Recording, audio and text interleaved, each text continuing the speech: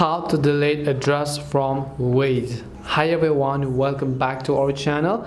In today's video I'm going to be guiding you through the steps on how you can delete address from the Waze navigation app, so make sure to watch the video till the very end. If you'd like to delete your address from the Waze app, all you have to do is simply go ahead and first of all open the Waze application here, and let's say you've added a few addresses such as your home or work or anything as such before. You can just swipe up like this.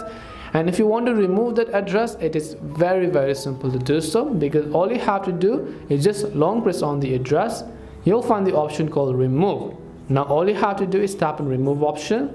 It'll ask you for a confirmation, so tap the red button again, and then after that the address will get successfully deleted. This way you can delete the address from Waze. Hope this video is very helpful, and if you have any questions, feel free to leave them down. Thank you for watching and see you soon in our next video.